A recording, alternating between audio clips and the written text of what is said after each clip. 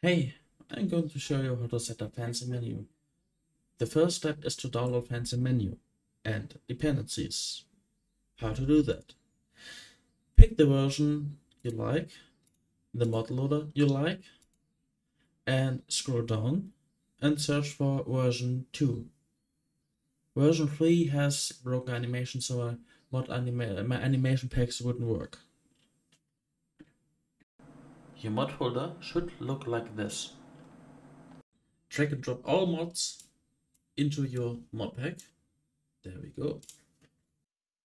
Finally, we have to unzip and drag and drop my animation pack into the root folder of your mod pack. Okay, there we go. And we are finished. That's it. Let me quickly show you what FancyMenu looks like now.